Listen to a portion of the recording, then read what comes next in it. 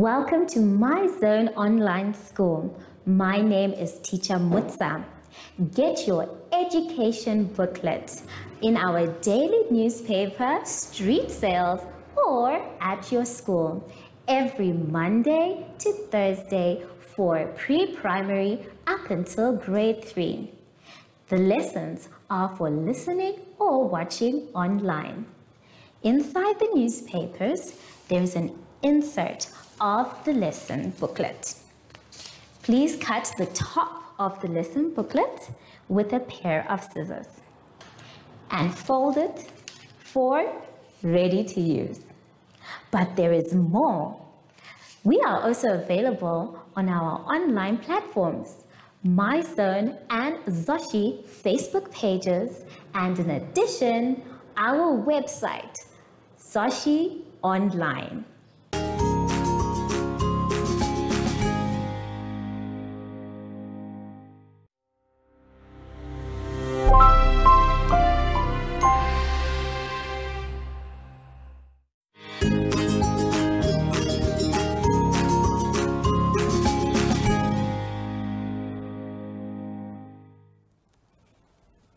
Hello grade 1s and welcome to My Zone Online School.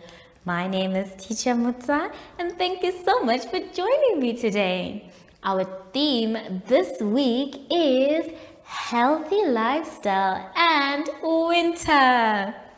And before we get into any lessons, boys and girls, we know that we have to sanitize. So let's take our sanitizer and let's sing our special sanitizing song. Sanitize every day so the germs can stay away. Sanitize every day so the germs can stay away. Good job, everyone! For today's lesson, we will be talking about reading comprehension, common nouns, and problem solving.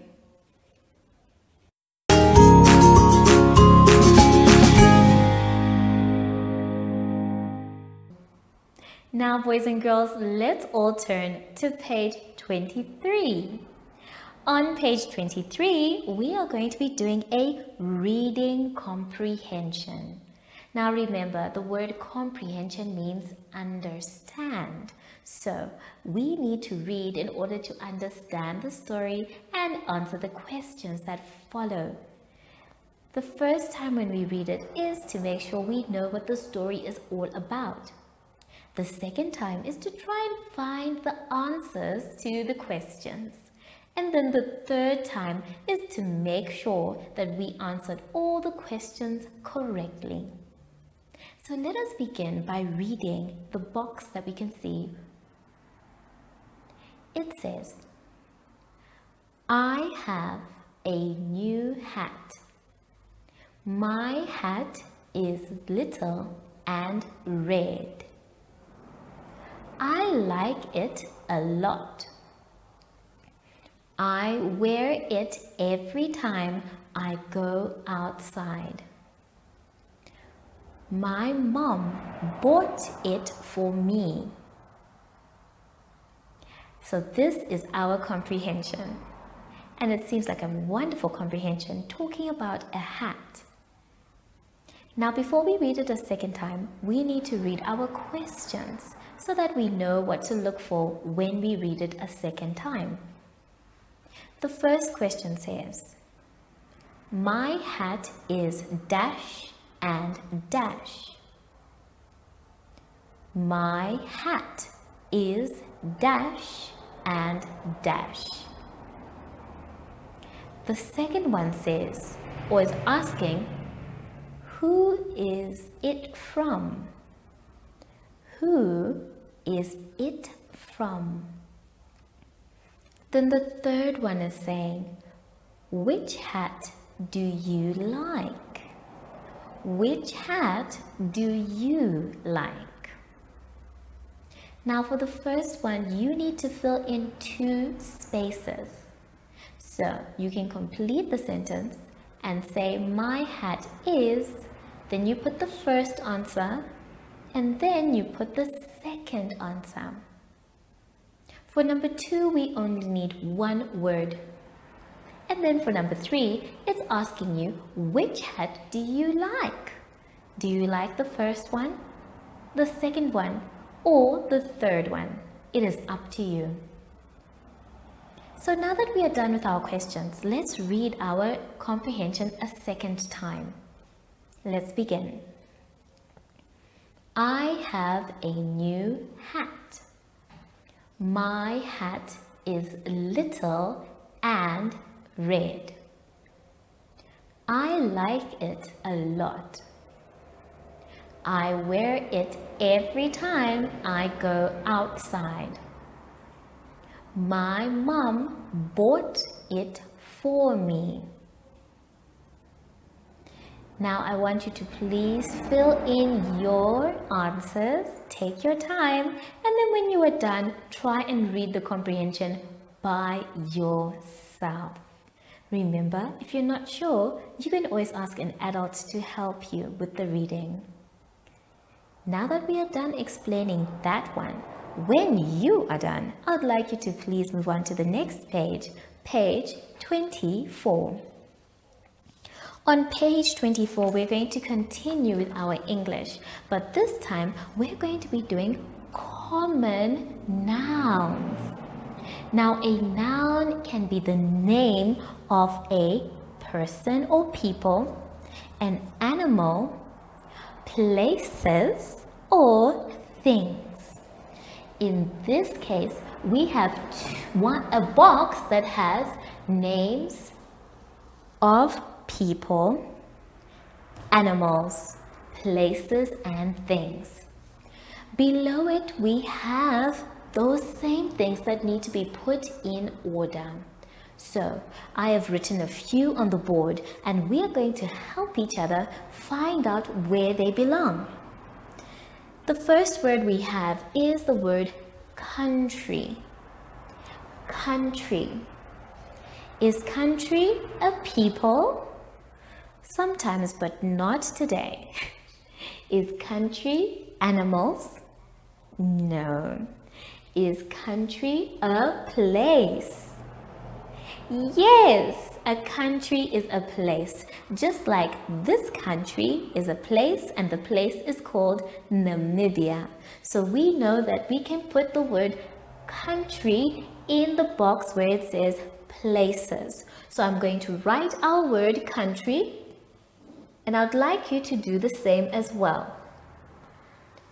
And when you're writing, please make sure you copy the word correctly, boys and girls. Then, when you're done writing the word, I would like you to also now cross it out so that you don't go and put it in another place. So the word country is a place. Now we're looking for the word dog and where it belongs. Is dog a people? No, it's not. Is dog an animal? Yes, dog is part of animal. So we're going to write the word dog, and then we are going to cross out the word dog. So we know that the noun or the common noun dog is for an animal. Let's now move on to the word book. Is book a people? No. Is book animals? No. There are books about animals, but there are no books that are animals. Is book places? No. So that means books are things. So we're going to write the word book in the right place, which is under things. And then after that, we're going to cross out the word book so that we don't go and put it in another place. Now, we're going to look for the word mountain. Mountain. Is mountain a people? No. How about a animal? No. What about a place? Yes, but let's just check if mountain is a thing. Well, now this is where I'm going to ask you. Can you go to a mountain? If the answer is yes, then that means a mountain is a place. Can you touch and hold a mountain? No, we cannot touch or hold a mountain. So that means our answer is place. A mountain is a place. So we're going to write the word mountain. Remember to copy all your words correctly, boys and girls. And then after that, we will cross out the word mountain. The last word that we have is the word granny. Is granny a thing? No. Is granny a place? That's not correct either. Is granny an animal? No, that's not correct. Which means granny is a person.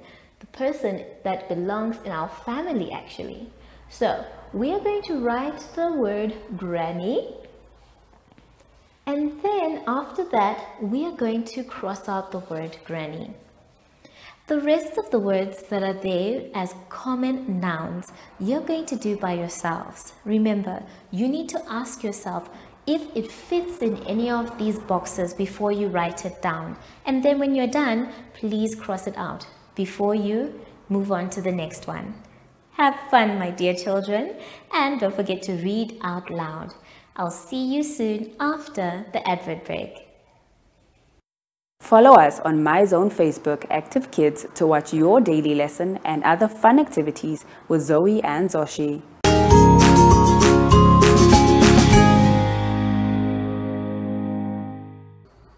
For our lesson now, boys and girls, let's end on page 25. On page 25, we are going to be doing problem-solving sums. Now remember, a problem-solving sum is a short story that has a problem which we need to solve. We can solve it by either adding, subtracting, or sharing. In this case, we first need to read so that we know what we are doing. So we're going to read it 2 times before we start putting it in place. Let's read together number 3. Joe has 8 balloons. 3 of them burst. How many balloons are left? Joe has 8 balloons. 3 of them burst. How many balloons are left? Now, the word burst means to pop. So if we have 8 balloons, that means 3 of them popped. In this case, we are going to subtract because when something pops and it's a balloon, that means we are making them less. So what we're going to first do is count the balloons we have. We have 1, 2, 3, 4, 5, 6, 7, 8 balloons. So you are going to write the number 8 in the first box. Now we have said 8 minus. So we need to minus how many? 3. Because the story tells us that 3 of them burst, which means to pop. So we're going to write 3 in the next box. That means we have said 8 minus 3. I'd like you to please cross out the red balloons that you can see. After crossing out the red balloons, please count what is left, which means what remained or what did not burst. And those are the purple ones. Let's count them. 1, 2, 3, 4, 5. So that means there are 5 balloons left. I'd like you to please write the number 5 in the last box. So that makes our sum say 8 minus 3 equals 5. For the rest of the problem-solving sums, please ask someone to help you read, and make sure that you use the pictures to help you make up your sum. Take your time, boys and girls. Make sure that you count properly, and when you're done, check by reading the story again. Have fun, and I'll see you soon after the advert break. Do you have children in the age range of 5 to 6 years and want to participate in our school booklet program? Please contact us on 081 74 3759 and we will put you on our distribution list for the attention of pre-primary schools. Topics include family, summer, culture, traditions and houses, transport and communications, occupations, autumn and more. We distribute countrywide in over 7 different languages.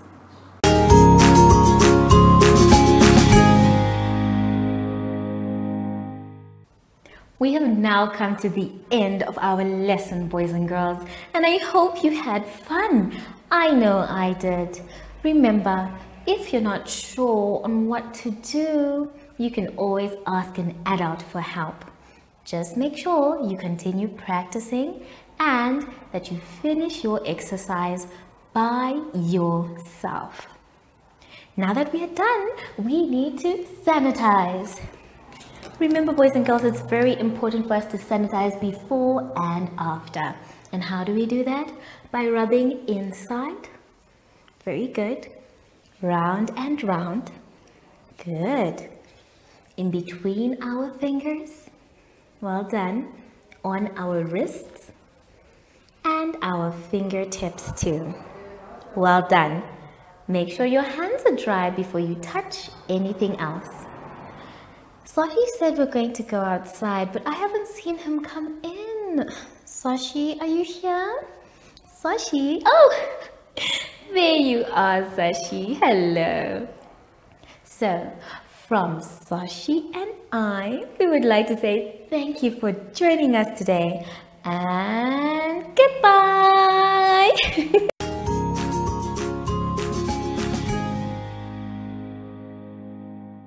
Our online school will help you along the way. Find us at www.zoshi.online and download the booklet.